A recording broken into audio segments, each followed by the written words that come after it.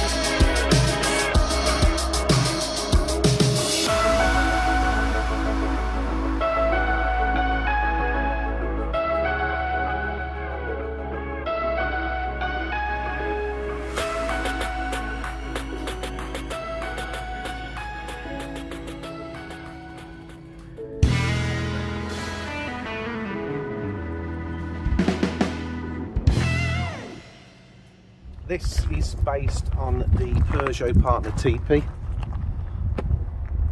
It's the same version as the Citroen Berlingo, so internally it's the same size dimensions. It's pretty much the same on the outside as well. I think it's only the badge that really changes. So just starting on the outside, the only external feature that we really have is the 240 mains inlet. So we've gone for the black just because it goes with other parts of the vehicle, silver and black, keeping with the black and silver theme. This side door, as we open, is you can't gain entry. So this is where the bulk of the seating is, and hence why we've fitted the electric inlet on this side, because you're more often than not going to have this door open because you can't gain access in and out. So that's why we put that there. The other thing is as well, is if it's a petrol version, we don't put the mains inlet this side by the petrol filler cap. And then on the passenger side, this is the entry point behind the passenger front seat. So as you can see at the minute, we can't get access because the toilet's there, but that is purely for travelling purposes, so it can be stored whilst you're travelling. And then at the end of the night, that's where it's used to be used. And again, I'll show you how that's used later on. But we can see here now, just coming down, normally we end the floor level with where the original floor ended, but we've extended this floor. Again, it was the customer asked us if we could extend the floor. We've gone so far, and as you can see, the seats sit on there nicely, the toilet sits on there nicely, so it is usable there. But we haven't gone too far forward, and this was purely from a resale point, that if this gets sold later on in life and somebody with slightly longer legs wants a longer driving, the seat to come back further because they've got longer legs, well then that's why we've only come so far with the floor. It just makes a little bit of sense really, rather than extending it all the way and then obviously not being able to sell it on to anybody that's a little bit taller, wants to adjust the seating. But while we're here, I did mention about the toilet and how it's going to be used as a nighttime feature. So it's out the way, it's not in the way of your bedding. You can still use your storage inside and your worktop. Now, like L-shaped seating conversions that we do on these smaller vans, you need to bring the two seats forward to allow that bed to come forward. So it would already be in this position. But the intention is that you can now come into the side loading door. So okay, in the middle of the night, if you're desperate for the toilet, you'd get off your bed, you'd get out the back door, because again, I'll show you that you can get out the back door on the vans that we do. You're quite easily going to get in here, the feet go down in the rear footwell, and you use the toilet. It's at a good height for you to sit at, so you're not falling onto it and struggling to get back off again. Obviously you do the flush, as long as you've got chemicals, it won't smell. So that was the idea of keeping it there, one for travelling purposes and two for it to actually be used in the night. Now if I housed it in something, all of a sudden with a permanent box there, this is no longer an access point. So the main part of the conversion, like I stated earlier, this is what we call our L-shaped conversion because of the L-shaped seating. There are many options that you can have with our conversions, and one of them is being the thicker foams. Some people like the thinner foams, some people like the thicker foams. This one's actually got the thicker foam, it's got the Dacron and the stock in there, and we don't charge any more for that because we use exactly the same amount of material, we use the same amount of plyboard, we use the same amount of backing. The foam is slightly more expensive, but we don't mind. We take that cost, that's fine. It just gives the customer an option at no extra charge. So the seating in this one is really nice and comfortable. Like I say, 75mm thick foam with Dacron and stock in there. I mean, that is just, and again, turning it into the bed with the same thickness foam, really comfortable. So coming to the actual storage unit on this one, and some of the other features that this customer has requested. The unit itself, we've got a nice worktop. This is our little cover that we put on our sink, so again you can use it as worktop if you're prepping food, doing whatever you want to do, pop your telly on there, your tablet, whatever you want to use it for. And this is the lift up hatch. Now as you can see, we've got no doors on the front of this unit, and there is again a reason for this. It's a customer request. So this is the lift up hatch. We put a plinth catch on just so that it actually holds it shut, it's not rattling around while you're driving. And the request was to put the 2-burner hob in there. So that's stored away in there neatly. It's got his gas pipe, it's got his regulator. It's not going to be used in there, it's just going to be housed in there. Obviously you can't get to the knobs, so it's really unusable in there, but it's just a place to store it. Some people like to cook on site, so that's where it gets stored away. Okay, the other compartments on this storage unit, like I said, this end is where we put the sink. So we'll just take our top off. Again, you know, it's just something that we do if you don't get a glass lidded version, which they are normally quite a little bit bigger, so it's harder to house it. So we just make this, you can use it as a lap tray to, you know, eat your dinner off, put something on it to use as a chopping board. There's various uses for that. Anyway, it's just a cover. And then we've got our stainless steel sink, nice steep bowl, just over 300 by just shorter than 300 on the width. And it's just got a cold water supply with a cold tap. It's on a micro switch. And there we go. Decent amount of pressure in the pumps that we use, so you're not waiting all day for it to fill up or to get any water out. And the door on the end of the unit is where we house the fresh and the waste container for the water. Okay, some people don't mind, you know, you've got to lift up the back door to fill up the water. It's surprising how far 10 litres of water actually goes when you've only got a single tap to use it for. And again, it's a 10 litre waste. You might end up drinking some of it anyway, or so you're not going to actually get 10 litres of waste anyway. But it's not too much of an issue to open up the back door, either go and fill up your fresh or empty your waste. It's not like you're going to be doing it every 5 minutes, so it's okay. It's a good compromise. Decent sized storage, you get 2 decent sized containers in there. You could even throw a few odds and sods in there if you wanted to, maybe your toilet chemicals, that kind of thing. You can get small bottles, they can live in there. All good. I'll show you the other storage compartment at the other end of the unit. Okay, so this is the storage unit at the opposite end. And like I say, on the top, is where his cooker lives. Now, they have got a bigger bottle rather than the little canisters that you put in the portable ones. This is actually a bottle. Now, this is where it's stored for travelling purposes only, I must state. So we've put a strap on there, we've put the bottle holder. So the intention is to undo it from its strap, bring it out and park it here while it's in use with his portable twin burner on this worktop, should he use it in that way. Failing that, the idea is to take it outside and use it as well. So you've got good ventilation with the doors open, the back door.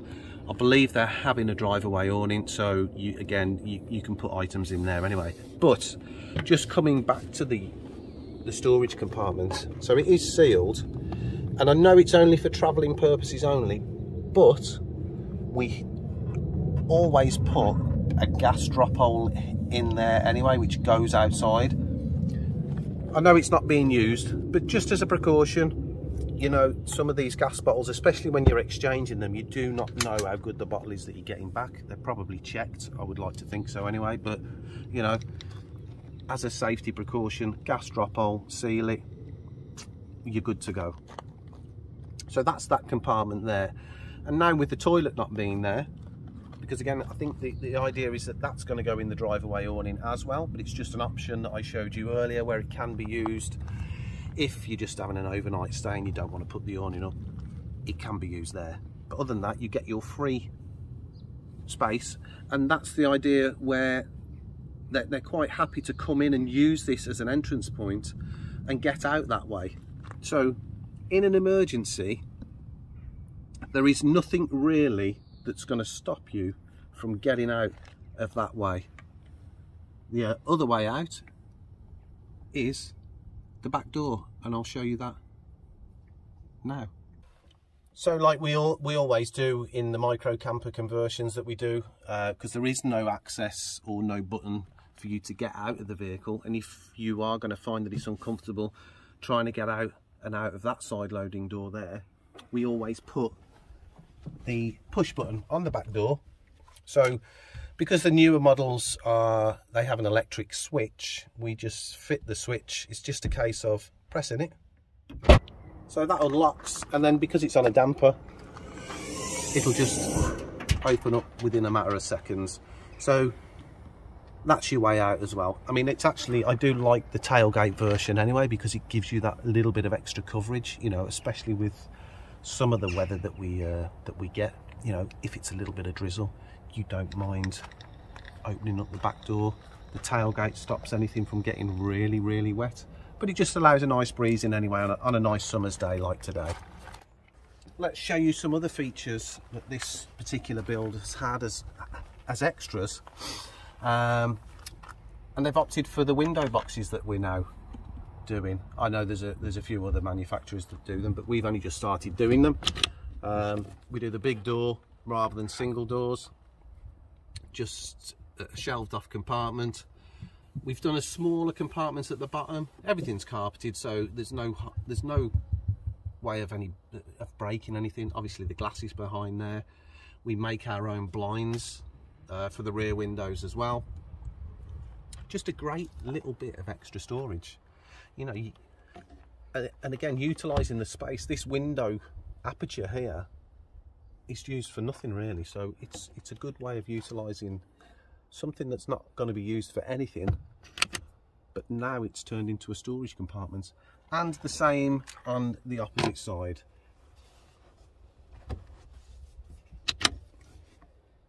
Same as the one over on the other side. We've got a shelved off taller compartment at the top, and then a smaller one at the bottom. Carpeted blind at the back, which is held in by the window box. So that's extra storage straight away. Even if this was just pure storage and there was no sink, there was no hob in there, no gas bottle, extra storage all round. Now, talking of extra storage, this seat box, underneath this seat box is completely empty for storage as well. So that's it's 900 long by 450 wide. We don't put a partition in it just in case you want to put long things in there, but ample storage inside those seat boxes. And again, nice and easy to get to, just lifting up the cushion, putting your items in, dropping it back down. Okay, you've got to move the backrest, but that's fine. And the same on the other seat. So on the other seat, you only get the one storage compartment because, okay, so that's the paperwork for the customer. So you get one free storage box. We do partition it off so you can't get to what's in the other one, and in the other one is where the electrical systems live. We've got the leisure battery, we've got the consumer unit, we've got the charger transformer, the banker fuses. So it just keeps it away. You can throw stuff inside this compartment and not worry about it going over onto your electrical items, maybe pulling a cable or, you know, doing any kind of damage in that sense. And then last but not least, the other storage that you gain with this particular model of Peugeot Partner TP is that it was a wheelchair access vehicle. So you may have noticed when we opened up the back door where the drop down section was, where the ramp is. So here is where the ramp used to be. We cut the ramp off, we take the winches out, we take all the electrical components that are in there out, all the switches, we do away with that. We take I think there's a third seat in the back, so we take that out as well. And then we're left with the wheelchair ramp and what's left of the vehicle. So this one is operated by the lever that you push across, and then that drops down. Now this was the last piece of storage that I was on about. So you get one halfway on that side, and then on this other side that we're coming over to is the full length of the vehicle. So it depends what you want to do. You know, some people like to go fishing. You can get your rods in there, you can get your awning poles if you're taking that kind of awning. Anything long, ideally now, runs inside there, and it doesn't take up any more storage in the vehicle. So we make a false floor, we partition it, and then we put our new floor on top with the vinyl covering, and then we start the conversion. So that in one of these is an added bonus for storage, like I say, especially in a small vehicle. You get your usual arrangements of electrical items. So you've got your 240 socket, your twin USBs, your power socket. Now there is a partition that runs inside this unit, so you can't get to those. This is the switch, and then this is our battery level gauge indicator. It just tells us the health of our battery. That's our switch for our lighting, so we put a couple of LEDs in the roof, one in the front centrally and one in the rear centrally. It just lights up the van nicely. And then the last piece of equipment that we have fitted on this one again, and this is, again, it's an extra, but it's a nice little touch, is that we fitted the curtains at the back and curtains at the front. And what they actually are they are listed as a Volkswagen Transporter divider curtain from the cab to the conversion in a Volkswagen Transporter. Now you can cut this aluminium rail down. The curtains are a set length. You know, they come with everything. So you get the rail, you get all the little hooks that go into the rail that hold onto the curtain, you get the poppers to keep it there, you get tie backs, and then you get the curtain as well. And they're on a little popper, so they stay there. And that, they are the perfect length.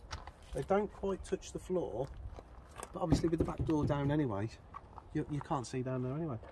So we have one at the rear, which is just nicely kept out of the way. You get the little poppers in the centre.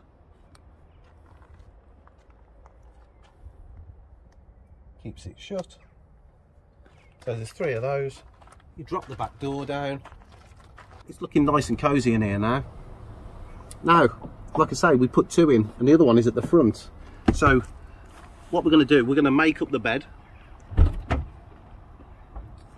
And it's very simple in these. It's just a case of, if we just move that cushion for a second, pull the front seats forward. Might have to get a little bit of tilt on the driver's side. We'll do the same on the passenger side. And we put handles on our seat boxes so that they're easy to grab hold of. You just pull at the front, extend it forwards as far as it will go. Drop your infill in. We're good. Same on this side. Pull the seat forward.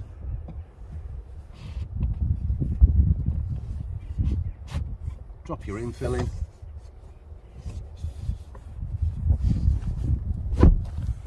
We are good to go. Now, like I say, we have put another curtain in at the front here. And again, it's exactly the same curtain. We've just screwed it up there through the lining material. Now, it's actually held really, really well. You could hang off that. I'm very, very sure that you could pull on that quite easily. It's not going to pull down because there's quite a few screws in it. And I haven't gone through the roof, by the way. Just if you're thinking, that's why it's so solid. So yeah, that just drapes literally behind your cushions. Same on this cushion, curtain. That seat wants to probably just go forward a touch.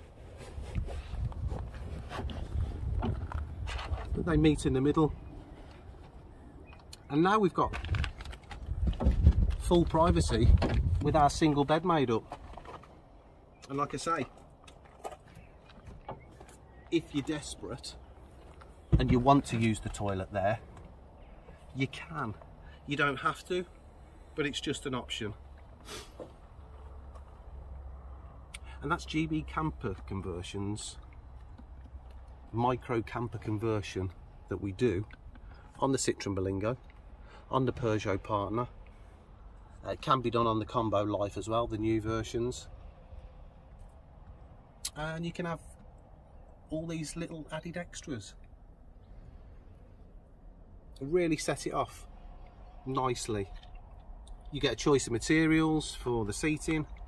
You get a choice of thickness of foams. You get a choice of materials for the cabinets, for the worktop, for the flooring, for the carpeting that we do on the seat sides. You can have more lights, you don't have to have any lights. Yeah, so there's plenty of things to choose from to make it your own personal touch inside your micro camper van.